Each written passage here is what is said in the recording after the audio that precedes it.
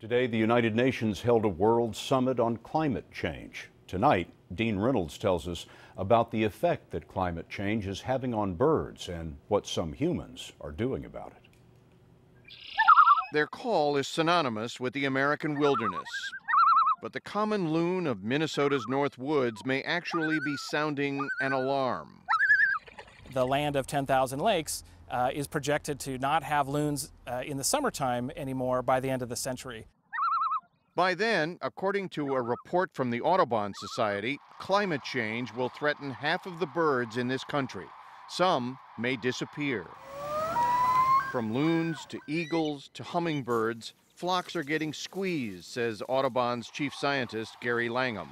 All these birds are at risk, and they all paint a picture of an environment that is going to be disrupted from global warming.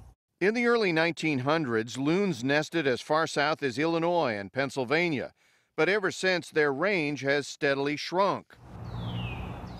If southern lakes continue to warm, the fish loons feed on could die, sending the birds farther north for food.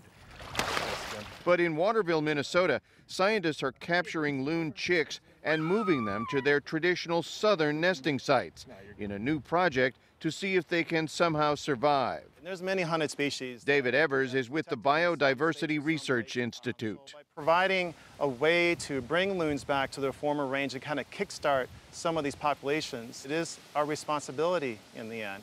3 kilograms. Here, they monitor the chicks and release them to what they hope will be new summer homes. If we just wait for nature to take its course, it'll take a very long time for loons to restore themselves. So far, 4 chicks have been released from the pens and into the wild.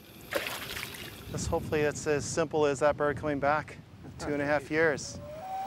The swallows come back to Capistrano. Maybe the loons will return to Waterville. Dean Reynolds, CBS News, Waterville, Minnesota.